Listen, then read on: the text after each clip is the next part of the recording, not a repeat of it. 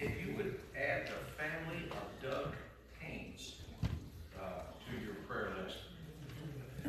Didn't you say that Nancy's surgery was tomorrow? It's been postponed. It was postponed? Yeah. Okay. I was going to say, I started to call her this week and keep her in your prayers. Are there other prayer additions that I have not been in? Yes, ma'am. Kim Lamonte, the Kevin LaFree, got terminal. Tammy Lamonte. Yeah. Kim.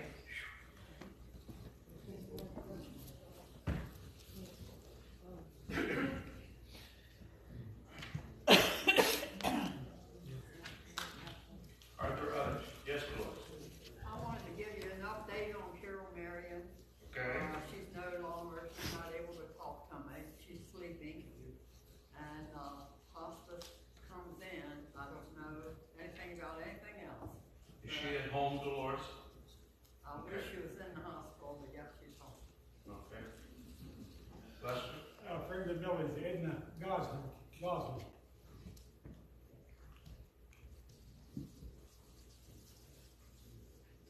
Okay. Yes, ma'am. This is a praise report. Vicki Davies, my cousin that I asked you to have prayer for, had cancer. She got her results back. The cancer was contained just in the tumor, not in the surrounding tissues or in the lymph nodes. So she does have to have radiation, but she is ecstatic with the report. Very good. Thank you all for prayer. Very good.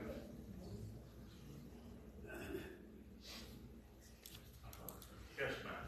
The family of Doug Martin, his wife Suzanne passed away unexpectedly.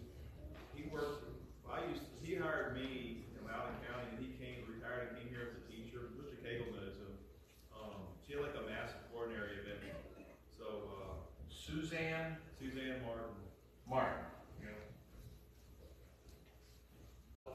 His cancer came back. Well, he had throat cancer, now he's got prostate cancer. He's going through radiation right now. He's got about 32 more treatments to go on that yet. Okay.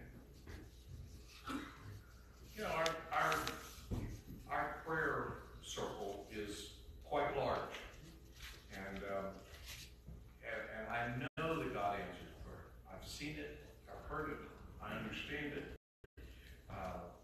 At the same time, we have to remember that God doesn't work on our time schedule, and so that we need to continue to pray for those that continue to need it.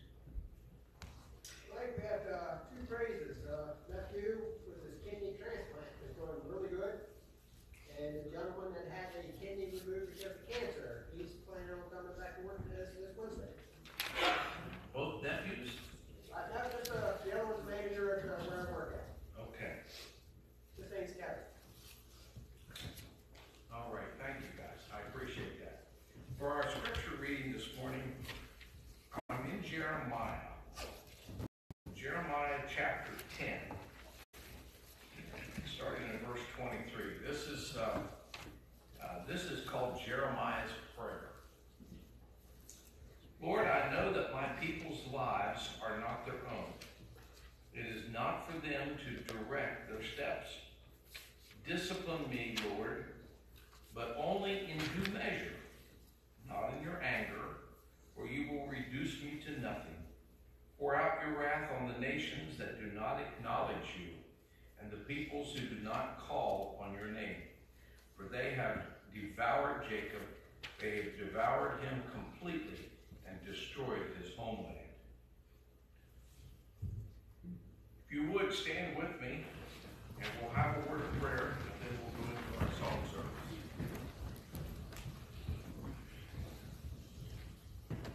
Lord, sometimes I think that maybe we have devoured and discarded you in our lives and in our world. It seems like all the turmoil that we experience is your absence, but we know you're there. Again, help us to understand your timing. Help us to understand that we need to continue to pray to you and ask for your guidance and your help. May everything that we say and do be in accordance with your word, and may we do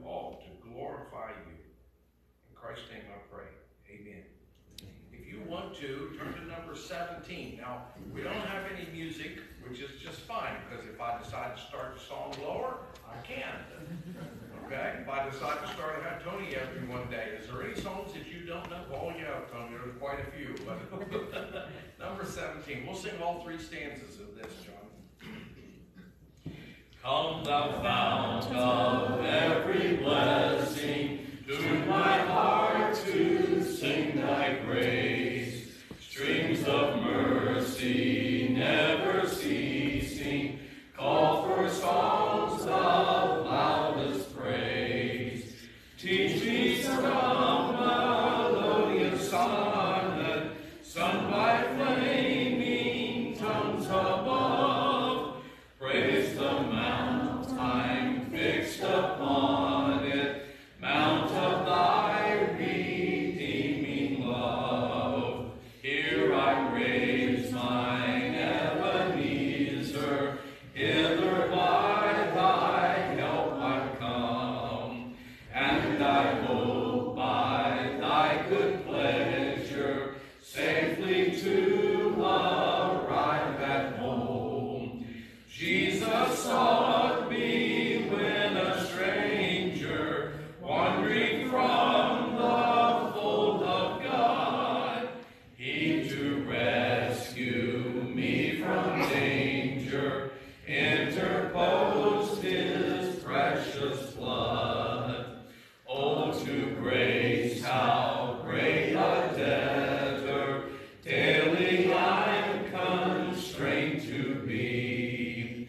Let thy goodness like a fetter bind my wandering heart to thee.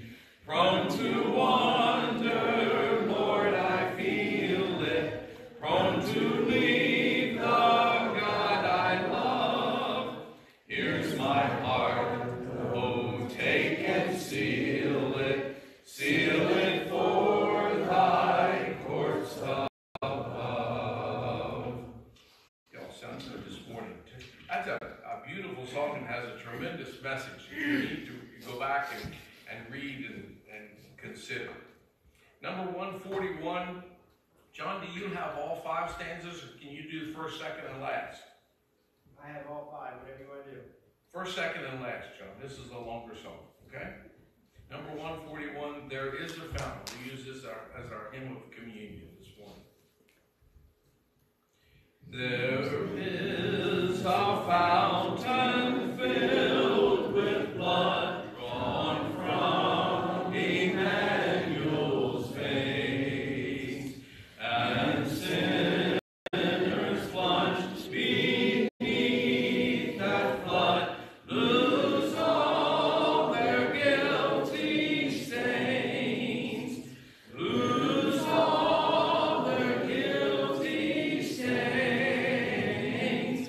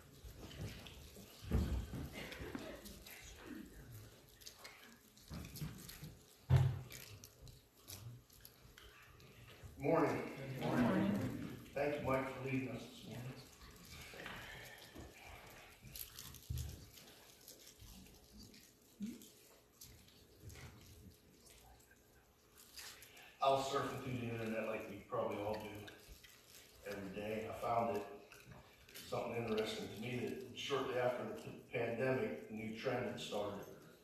And folks started baking homemade bread more.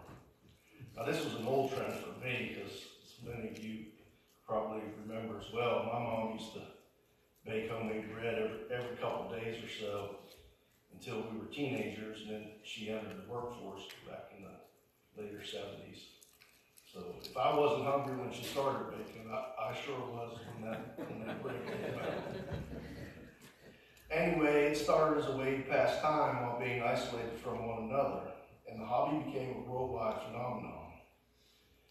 Stores experienced shortages of baking pans, equipment, and supplies due to the demand. Google reported how to make bread without yeast became a popular search topic. While the reasons behind the baking craze may have varied from person to person, many social scientists pointed to the desire to find familiarity in the midst of change and uncertainty.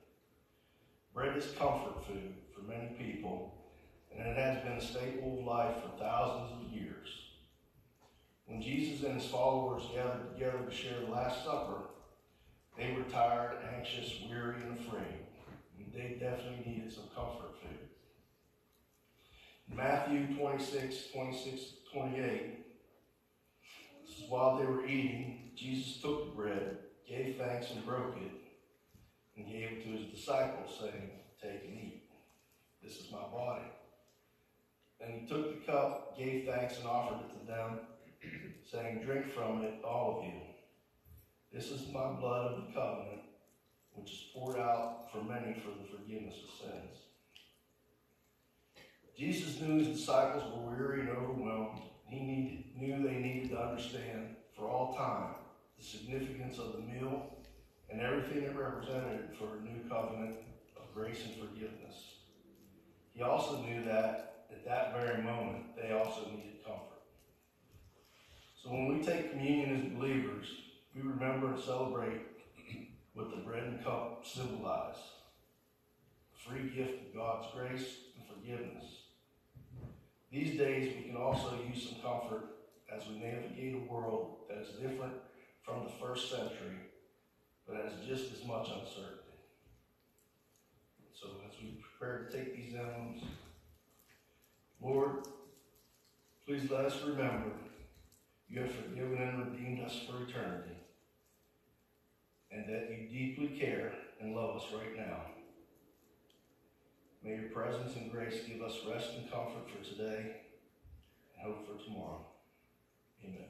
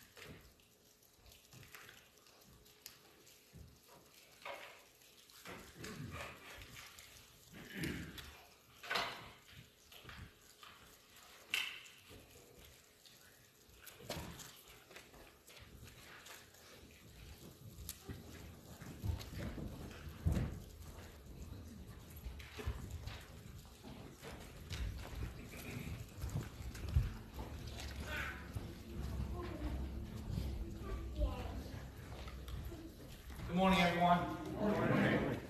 I love you guys very much. And each and every one of you are very precious. To God, first and foremost, and to me. And it is a privilege to serve you. You guys are more than just people. You're friends. Brothers and sisters in Christ. And I want to thank all those who serve behind the scenes. Thank y'all for doing that. Because the church could not function without each one of you serving behind the scenes the way that you do. So thank y'all for doing that. Let's begin this morning with a word of prayer.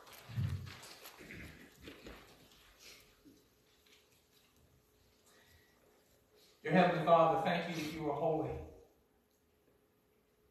And you are faithful and righteous and true and good. Thank you that you love us. and that you hate sin. And Lord, thank you for your Son, Jesus. And through him and by his blood, we can be forgiven of our sins and have eternal life and become a part of your family. Lord, I pray for those that are in Christ and that are being led by your Holy Spirit, that they will continue to be led by your Holy Spirit. And Lord, I pray for those that are outside of Christ, that today might be the day that they give their life, God, to you. In Jesus' name we pray. Amen. We've been doing a series through Christ-centered self-esteem. And we are going to do the last one in that message next week. But there's something that we need to speak about this morning that fits within it, but it's not actually in the book. And it's something that I've been hearing for a long time. And to be honest with you, I believe it's the Holy Spirit inside of me that's grieved each time that I hear it. So we're going to talk about that topic today. So the title of the message today is, Are You Still Just a Sinner? Are you still just a sinner? Now this is extremely important because this affects where you spend eternity. I have a riddle for you, and it's not a hard riddle, but that's what we're going to start with this morning. Okay, it's a riddle. At the end, tell me what it is. It got Satan thrown out of heaven. It destroyed fellowship between man and God. It creates separation. It creates strife in relationships. It caused man to fall. It's the source of all excuses. It's why serpents crawl on their bellies today. It got Adam and Eve thrown out of the Garden of Eden. It caused physical death to enter this world. It made work much more difficult. It made childbearing much more painful. It caused all of creation to be under a curse even till this day, and even till Jesus returns. It was the source of Cain offering an inferior offering to God. It was the source of Cain's hatred and eventually him killing his brother. It is the reason that God decided to destroy the entire world by a flood, except for Noah and his family. It's the reason people tried to build the Tower of Babel, to try to reach God. It's why we all speak different languages today. It got Sodom and Gomorrah destroyed with fire from heaven. It is the source of strife among all the peoples of the earth. It's what caused Joseph's brothers to hate him and to sell him into slavery. It's what led Potiphar's wife to try to tempt Joseph and lie about him and get him thrown into prison. It has caused genocide on numerous occasions, including in our own time frame. It was the source of people's complaining in the desert. It kept Moses out of the promised land. It's why an entire generation died out in the wilderness. It is the source of idolatry. It is the source of using God's name in vain. It is the source of not honoring our father and our mother. It is the source of hatred, murder, adultery, envy, and theft. It is what could keep you out of heaven if you remain in it and do not repent of it. What is it? Sin. Sin. What is sin? Let's look at what is sin. This morning we must begin with a definition of what is sin. According to Vine's dictionary, which defines the Greek words, and by the way, everybody needs a Bible that's as accurate and as close to the original Greek as possible. Okay? New American Standard's really good. King James gets it right most of the time. There are other, ESV I think is pretty good. But anyway, you need, and compare them, okay? Compare them, okay? So, sin is missing the mark. It is disobeying and rebelling against God and the standard that God has established in His Word. Sin is lawlessness. Sin is rebellion against God and His Word. It is true that Romans 3:23 says this, "For all have sinned and fallen short of the glory of God." It's also true that Paul points out earlier in that passage in Romans 3:11 and 12, compared to God, there is no one that is righteous. There is no righteous person, not even one. There is no one who understands. There is no one who seeks God. They have all turned aside together. They have become corrupt. There is no one who does good. There is not even one. It is true that there is only one who is completely sinless. our Lord Jesus Christ. In 1 Peter chapter 2, verse 22, referring to Jesus, he committed no sin, and no deceit was found in his mouth. Now, I'm going to go off topic here just for a second because I think this is important. Okay. Many teach, by the way, the scriptures are inspired as long as you have an accurate translation. Now, even that's becoming more difficult in today's day and time frame because they just keep changing the translations to water them down to mean something different. But as long as you've got an accurate translation, that's inspired by God. However, the commentary notes in your Bibles are not inspired by God. You are going to get the theology of whoever that writer was. Okay? So, it's very popular. You'll see it today as far as the translations being changed. Now they're removing gender, now they're removing different things. Okay, the NIV is usually pretty close, with about 2 or 3 exceptions. And one of them we're going to be speaking of today. Okay? Did you know that the term sin nature is not in the original Greek? Not there. Not there. Okay? And yet that becomes so dominant, right? There's a concept out there that we all were born into original sin. Okay? That when we're born, we're just born into sin. That's not true. Well, it is true that all have sinned and fallen short of the glory of God. That's true. We are given free choice to decide. Okay? If it were true that we were all born into sin, okay, if that were the case, then why did Jesus say become like little children? He wouldn't say become like little sinners, would he? No. But what else? Now here's the thing. Think about this. Sin nature is not mentioned in the original Greek. It says flesh. So we're either living by the Spirit of God or we're living by the flesh. That's the difference. Okay? So now here's the question. Was Jesus born into sin? No. Jesus was sinless. But was Jesus born into the flesh? Yes, he was. He became flesh, so that he could be the sacrifice for us. But he was not born into sin. In fact, he did not take on our sins at his birth. When did he take on our sins? At the cross. That's when the Father had it. His relationship with God the Father would have been altered from the very beginning had he been born into sin. He wasn't. He was sinless. It was at the cross where the Father looked and he had all the sins of the world upon him. All of our sins, all the sins of those that ever committed on him at the cross. And that's when the Father turned away.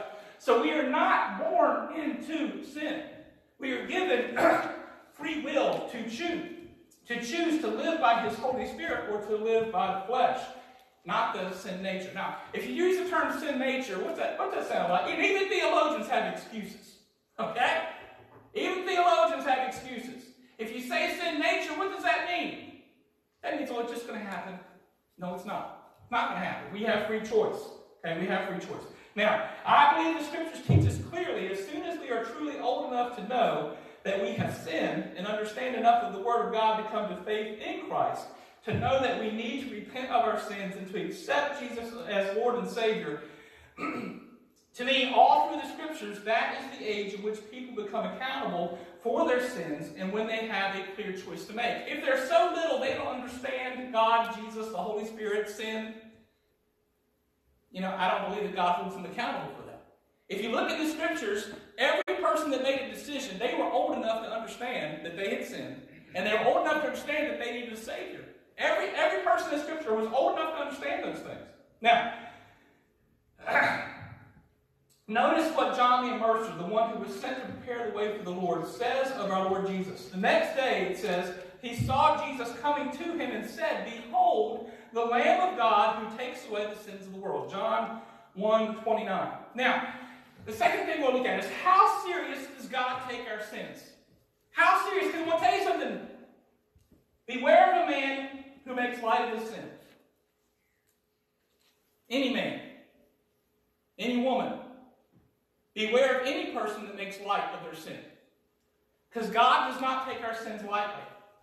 Okay? Now, how serious does God take our sins? The one question is worth a multitude of sermons, truly. Okay? So, however, turn with me to Ezekiel chapter 18, or you can follow on the screen, I do believe. Okay? But Matthew chapter 18, and it says, now I want to tell you right up front, some of this is graphic.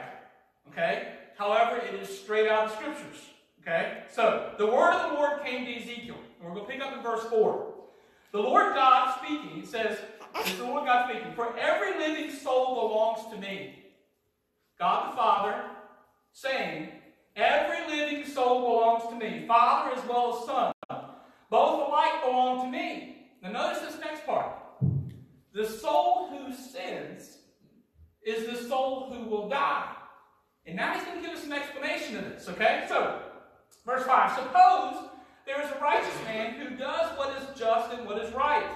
He does not eat at the mountain shrines or look at idols at the house of Israel. He does not defile his neighbor's wife or lie with a woman on her period. He does not oppress anyone, but returns what he took in pledge from a loan. He does not commit robbery, but gives his food to the hungry and provides clothing to the naked. He does not lend at usury or take excessive interest. He withholds his hand. He withholds his hand from doing wrong, and he judges fairly between man and man. He follows my decrees and faithfully keeps my laws. That man is righteous. He will surely live, declares the sovereign Lord. Now, verse 10. Suppose he has a violent son who sheds blood or does any of these other things. Though the father has done none of them, he eats at the mountain shrines, he defiles his neighbor's wife, he oppresses the poor and the needy, he commits robbery, he does not return what he took in pledge, he looks to idols, he does detestable things, he lends at usury and takes excessive interest. Will such a man live? He will not. Because he has done all these detestable things, he will surely be put to death. And his blood will be on his own head. But suppose that the son has another son. Okay, suppose the son has a son who sees all the sins that his father commits, and though he sees them, he does not do such things. He does not eat at the mountain shrines or look to the idols of the house of Israel. He does not defile his neighbor's wife. He does not oppress anyone or require a pledge for a loan. He does not commit robbery, but gives his food to the hungry and provides clothing for the naked. He withholds his hand from sin. He takes no usury or excessive interest. He keeps my laws and follows my decrees.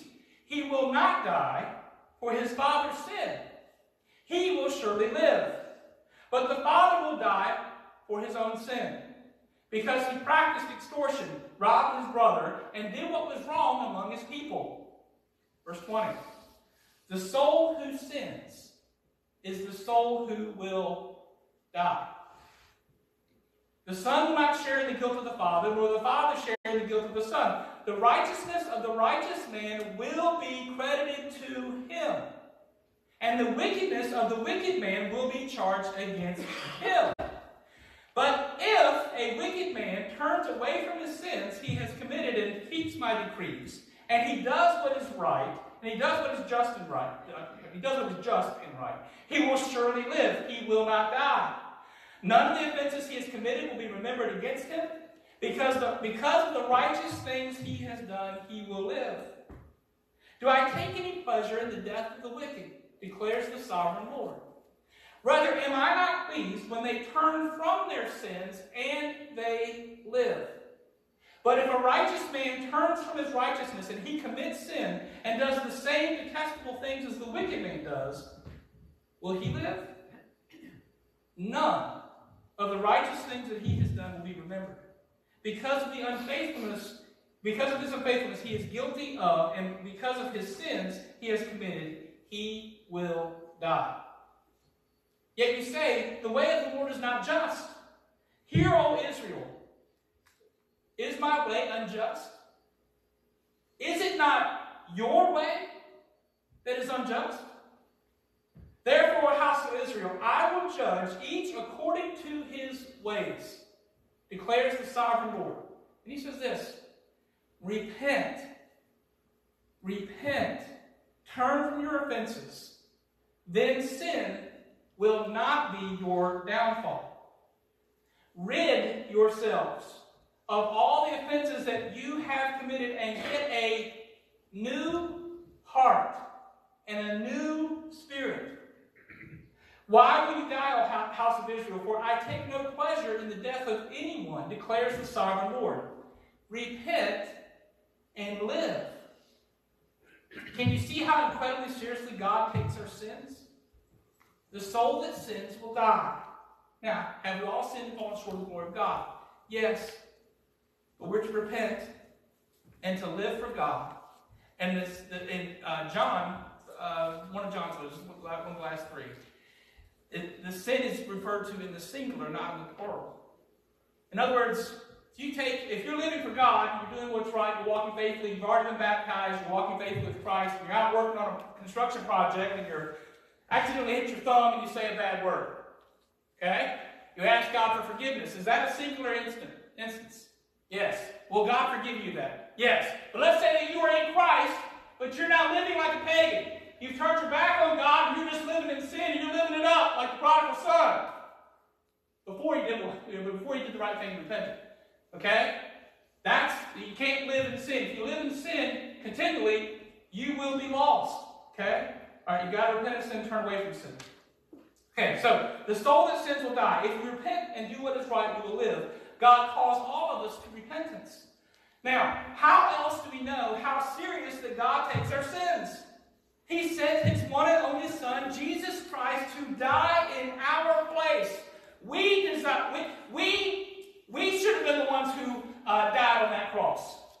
We should have been the ones who died on the cross. But God sent His Son Jesus to die in our place. That's how serious God takes our sins. For God so loved the world that He gave His one and only Son, that everyone who believes in Him should not perish but have eternal life. Now, that's taken out of context a lot, so let's give the rest of the context there. Okay, it's not just belief. If you read earlier in that passage, Jesus is talking there. He says, I tell you the truth, no one can enter the kingdom of heaven, or can enter the kingdom of God, unless he is born again. We must be born again. All of us. Guys, listen. I want as many of us to be ready to meet Jesus as possible. And I hope and pray it's every single one of us. No one can enter the kingdom of God unless he's born again. Have you been born again? Some of you have, and some of you haven't. Have you been born again? You must be born both of the water and of the Spirit. Romans 5:6 says this. You see, at just the right time, when we were still powerless, Christ died for the ungodly. And then this next one, God made him, this is 2 Corinthians 5:21. God made him, that is his Son, our Lord Jesus Christ, who had no sin. Jesus had no sin, to be sin for us. He took our sins upon himself. Just like, this is not the best illustration, but let's say you're going on a camping trip, and it's a backpacking trip, and it's a long one, all right?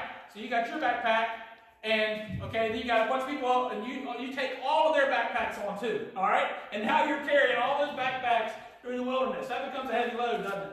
But basically, Jesus, in some ways, that's what he did. He took all of our sins upon himself at the cross. All of our burdens upon himself. He became sin for us so that in him, we might become the righteousness of God. You see, today, spiritually speaking, God sees us only one of two ways. And it's not Democrat, Republican. It's not American farmer. It's not rich, poor. It's not black, white. It's either we are in Christ or we are outside of Christ. And that's how God sees each and every one of us. We are either in Christ or we are outside of Christ. Now, be extremely careful. Be extremely careful how you think. Be extremely careful how you think. Guard your heart and guard your mind. Okay, Proverbs 23 verse 7 says this. As a man thinks in his heart, so is he. Now, I say this in love. But if you've not given your life to Jesus, believing in him as Savior and Lord, and if you've not repented, and if you've not been baptized according to the Scriptures, and you've not been baptized and you don't have the Holy Spirit, if you've not done those things, I say this in love, but you're lost.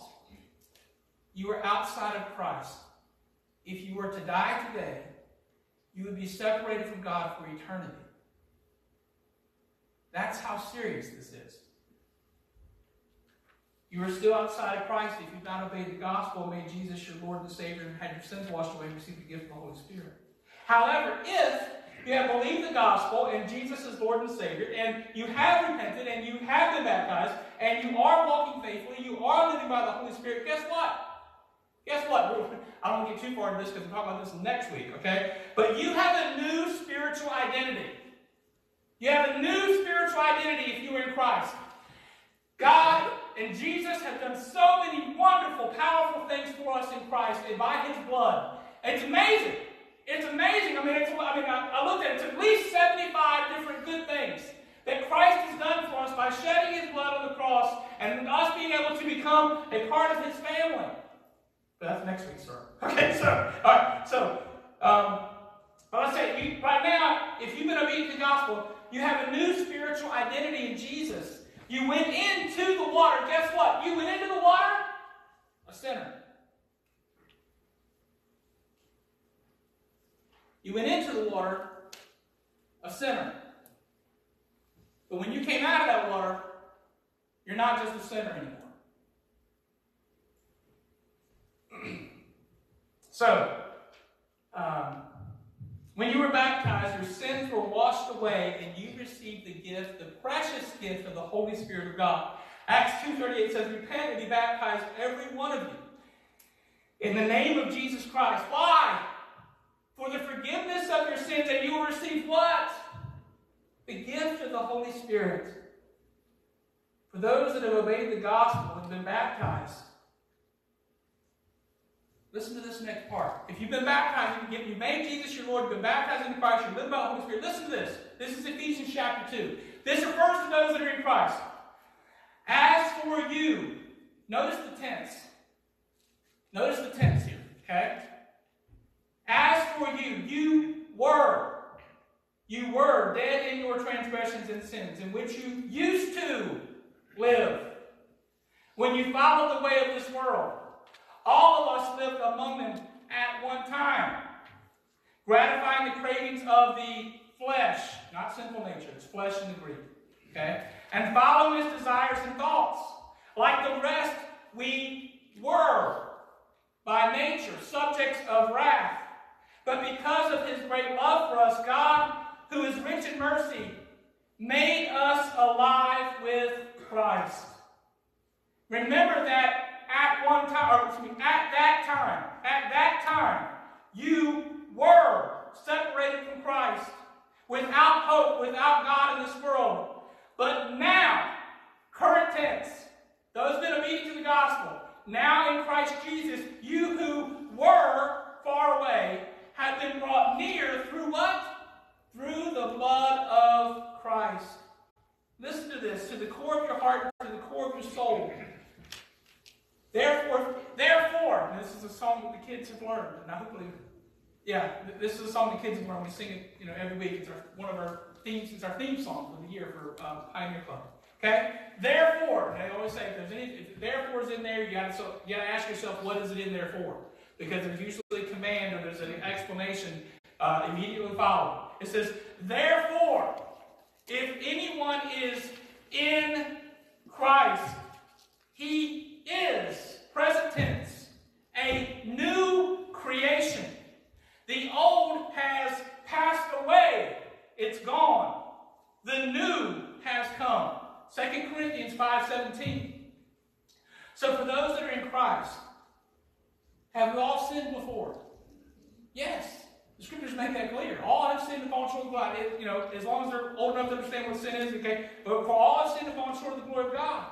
So, have we all sinned? Yes. Should we ask God for forgiveness of our sins each day? Yes. That's in the Lord's Prayer, isn't it? Okay? And forgive us of our sins as we forgive those who sin against us. And that's a good thing as well. However, those that have believed in Jesus and repented of our sins and been baptized into Christ, are we still just sinners? No way. No way. We have a new identity in Jesus Christ. And in Jesus' name, we all need to realize that. Okay? Though what Jesus did for us on the cross, through what Jesus did for us on the cross, being baptized, we have a completely new identity in Christ, and that's next week's sermon. But that's what we're getting into next week. So, I don't want to say more about that because next week. Okay, so now there are only two ways. There are only two ways that you are still just a sinner today. Only two ways. One is you've never obeyed the gospel. You've never made Jesus Christ your Lord. You have not been baptized. You refuse to at this point. Okay? You're still living in unrepentant sin. In that way, you are still just a sinner. And the other is this. And I hope this is not the case for any of us. But the other case is this. If you're still just a sinner, it's either you've not obeyed the gospel, or you came to Christ long ago, and as Revelation says, you have forgotten your first love. You've forgotten your first love. Who is that? Jesus. And you've returned to living in unrepentant sins. See, there's a major difference between repentance of sin and living by the Holy Spirit and living in unrepentant sin. Okay? Major differences there. So, now the Spirit speaking expressly that in the latter times some shall depart from the faith, giving heed to seducing spirits and doctrines of devils, speaking lies and hypocrisy. Now notice what it says here. Notice what it says. Their consciences have been seared as with a hot iron. Now, I'll use this. Okay, so I was doing a youth talk one time, and I was talking about sin in this passage, right? I told the guys about this already, so you guys are ahead of the curve. Okay, so I heated this iron up really hot, right? And I had this like cube steak type thing. And I got to the point right in the message, and I was going to take this hot iron, and I put it right on that steak, right? It seared it. It sure did. And I thought that it would stay down, but I forgot to spray it ahead of time. So guess what happened? I picked it up. Guess what? The hamburger stuck right to it. But still, it made the point, okay? Consciences have been seared as with a hot iron. Don't let that be you. Allow the Word of God and the Holy Spirit to convict you of your sin when you have sinned and repent of it immediately. Don't let sin harden your heart. Don't let sin, don't let your conscience be severed or like that, or conscience seared like a hot iron. Okay, so it would have been better for them not to have known the way of righteousness than to have known. I need to back that up a little bit. Okay, have their consciences seared as with a hot iron.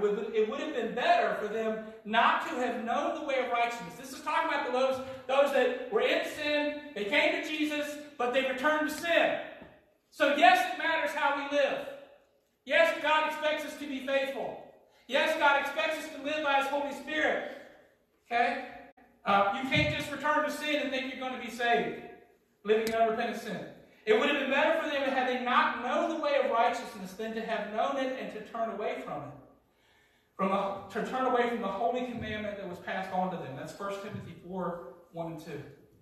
Now, however, for those that are in Christ, well, let's look. This is what it says, Romans 6:1. These are ones that are in Christ.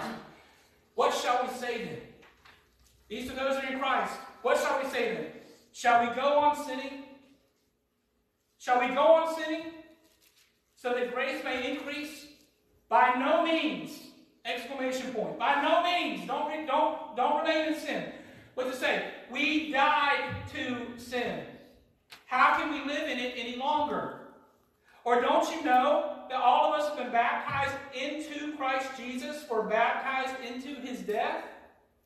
We were therefore buried with Him through baptism into death, in order that just as Christ was raised from the dead through the glory of God the Father, that we may live a what? A new life. A new life. For we know that the old self was crucified with Him. That old sinful man has to be crucified. That's a dead man. So that the body of sin might be done away with. That we should no longer be slaves to sin. No longer be slaves to sin. Because anyone who has died has been freed from sin. In the same way, count yourselves what? Dead to sin, but alive to God in Christ Jesus. Therefore, do not let sin reign in your mortal body so that you obey its evil desires. Do not offer your parts of your body to sin as instruments of wickedness, but rather offer yourselves to God as those who have been brought from death to life, and offer the parts of your body to Him as what? Instruments of righteousness. No longer instruments of sin. You're in Christ now. Instruments of righteousness. For sin shall not be your master, because you are not under law but under grace. Verse 17. But thanks be to God that though you used to be slaves to sin, you wholeheartedly obeyed the form of teaching, so to which you were entrusted, and you have been set free from sin, and you have become slaves of righteousness. If you are in Christ, you used to be just a sinner. But now in Jesus, by His blood, through baptism, you have a new identity. And you're expected to live by the Holy Spirit of God. Now, I gave this illustration a couple weeks ago. We were...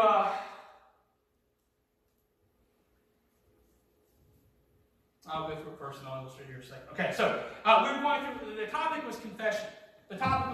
So, one of our main texts was 2 Samuel chapter 11. Okay? So this is David and Bathsheba. So, David was in the wrong place at the wrong time. He was a king. He should have been out to war with his troops, leading his army. Okay? He was at the wrong place at the wrong time. You want to keep from slipping? Don't go where it's slippery. Okay? All right? So, David was in the wrong place at the wrong time. He began to rationalize his sin. As king, he should have been in the army. Now, he was at the palace. He saw Bathsheba taking a bath. He sent for Bathsheba. Now, notice how he's rationalizing sin. It's one step after another. He's rationalizing. Never rationalize a sin, you lose every time. Okay? So he's in the wrong place. He's at the palace. He sees Bathsheba taking a bath. He sent for Bathsheba. She came to the palace. He slept with her. He plotted to send Bathsheba's husband. He plotted against Bathsheba's husband. He tried to get Uriah, her husband, to stay at home. He brought him back from the battle. Tried to get Uriah to sleep with her. However, he was too good of a soldier to do that. David made him drunk and tried to get him drunk and go home and to be with his wife. But Uriah did not go home. So David plotted even more with some of his army to put Uriah at the head and then have the troops withdraw, and then Uriah was killed in battle. Uriah died. He was essentially murdered. Now, here's what I want to share with you. Let's assume over here, I'm just using this as an illustration, okay? But let's say that this is a man or a woman of God over here. And this represents being within the will of God and being obedient to God. Okay? All right? So you're over here, you're walking with God, you're doing what God wants you to do. Okay? But all of a sudden you say, well, I'm just a sinner. It's just the sin nature.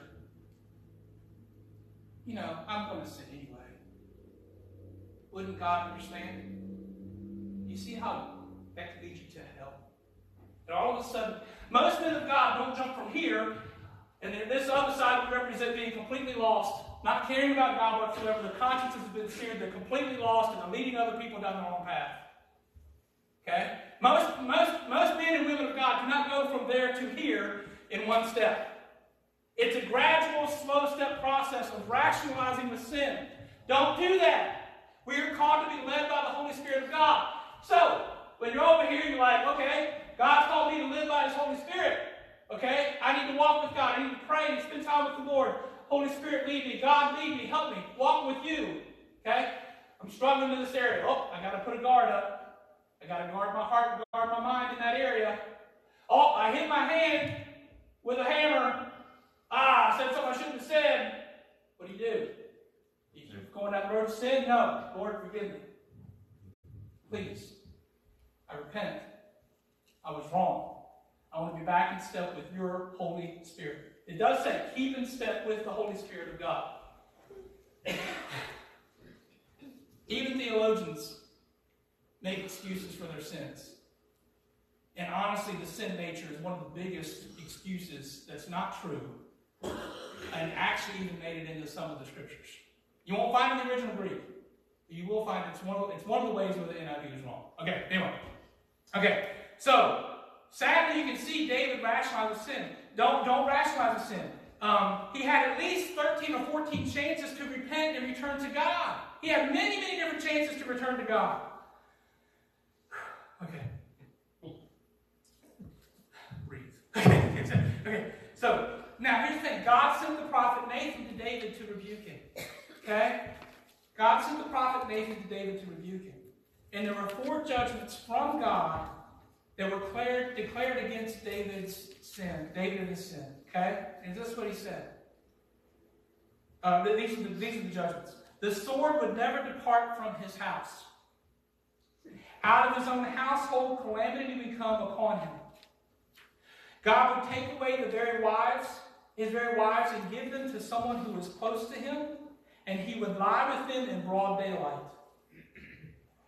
And it wasn't until that point that David finally repented. David finally repented and he's like, I have sinned. I have sinned against God. Okay?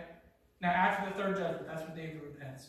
Then there's the 4th judgment. The son that would be born to him would die as well. In Jesus' name, realize that in Christ, you are not just a sinner anymore. Should you be humble? Yes. Should you repent of your sins if you hit your hand with a hammer? Yes. But should you get back in step and live by the Holy Spirit of God? Absolutely. Live by the Holy Spirit. Be as faithful to God as you can be. Okay? Never rationalize a sin. You lose every time. Realize that you are now a new creature, a new creation in Christ. You are an ambassador for Christ. Your sins have been washed away. Believe that, but don't just believe it. Think it. Now, why think it? Why think it? Ralph Waldo Emerson said this. If you sow a thought, what do you reap? If you sow a thought, what do you reap? An action. If you sow an action, what do you reap? A habit. If you sow a habit, you reap a character. If you sow a character, you reap an eternity. Our destiny is tied directly to our thoughts. And so, in Jesus' name, stop thinking, I'm just a sinner. Because here's the thing. If that's the case, one of 2 things has happened. You either have been taught incorrectly. That's one. Or the other is, you're just trying to make excuses for your sins. It's just one of those 2. It's either you've been taught incorrectly, or you're still trying to make excuses for your sinful behavior now. We're not to live in sin any longer. We're to live by the Holy Spirit. If you are outside of Christ, do not remain in your sins. And you say, well, I'm a good guy, I'm a nice guy, I make good grades, I'm a good employee, blah, blah, blah, blah, blah. None of that matters. You're not good enough. No one's good enough. Only Jesus is good enough. We have to have the blood of Christ applied to us, all of us. Okay? You say, well, I'm not that far lost. Again, you're not good enough. Okay? All of us must give our lives to Christ. If you are in Christ, realize that you are a new creation. Think that way. Live that way. Never return to your sins. Live by the Holy Spirit of God. Romans 8:13 says this. Now please listen to this. Romans 8:13. For if you live according to the flesh, and that's the Greek. It's not sinful nature in the Greek. For if you live according to the flesh, you will die. Now you say, well, that's, we mentioned Ezekiel, but that's Old Testament. Well, this is New Testament. Okay? For if you live according to the flesh, you will die. But if by the Spirit, the Holy Spirit, if by the Spirit you put to death the misdeeds of the body, you will live. Because, now note this next part, it's not just anybody that claims to be a Christian is a Christian. If you're not there's a lot of people out there right now, they're teaching things that are leading all kinds of people to hell. I mean, sad, but it's true. They're teaching a completely different gospel altogether. It's not the true gospel. Okay? So the thing is, we are to be led by the Spirit. Now, here's the thing. You say, well, I became a Christian long ago, but are you living by the Spirit of God? Are you keeping in step with the Holy Spirit? Because it says, notice this. I'm going to read it again. For if you live according to the flesh, you will die. But if by the Spirit you put to death the misdeeds of the body, you will live. Because, note this, those that are led by the Spirit of God are the sons of God. Not just anyone who says it, not just anyone who claims it. It's, have you been obedient to the gospel, and are you being led by the Holy Spirit? Those, according to this, are the sons of God. So here's the thing. Ask yourself this. Are you living in unconfessed sin?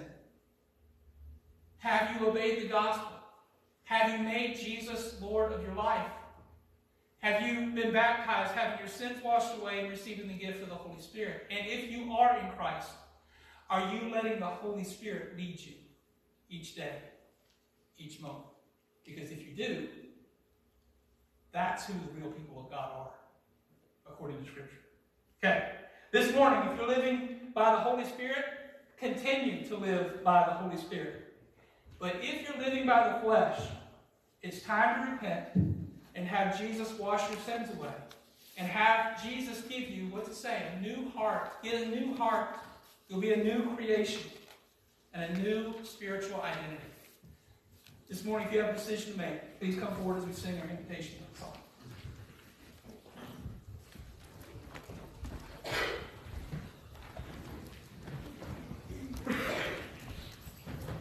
John, I'm changing it. If you would turn to number 328. 328 in your hymn. Have you been to Jesus for the cleansing power? Are you washed in the blood of the Lamb? Are you fully trusting in His grace this hour? Are you washed in the blood of the Lamb? Are you washed in the blood, in the soul cleansing blood of the Lamb? Are your garments spotless? Are they white as snow? Are you washed in the blood of the Lamb? Thank you, brother. That was the Holy Spirit that led him to lead that song. And the reason I say this, that's a song that we used to sing almost, not every week, but most every week is an invitation song from my childhood. And it all comes down to that. Are we washed in the blood of the Lamb? God loves you, we love you. Don't delay if you know what you need to do. Okay? Give your life to Jesus and live for Him. I'm going to ask Matt if you would have a closing prayer. Father in heaven, you are so holy. We thank you for the gift of the Holy Spirit, that Jesus was able to take our sin. And those of us that have accepted Christ should not make excuses for little things that happen in our lives to say that we are still sinners, to say that the devil still has control because we've beaten the devil. Jesus proved that. We love Him. There are people walking around now holding on to things,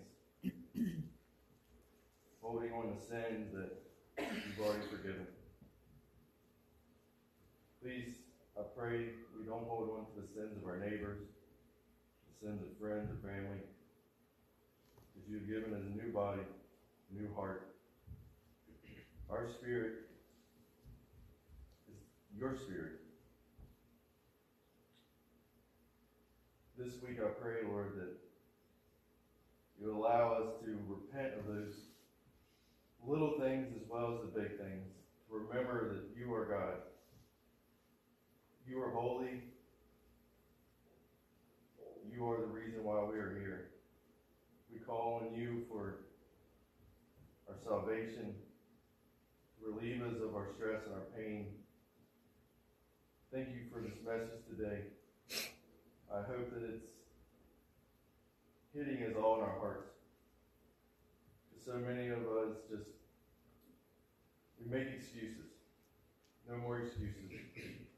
I pray that Your Spirit lifts us up, keeps us up, and keeps us safe this week.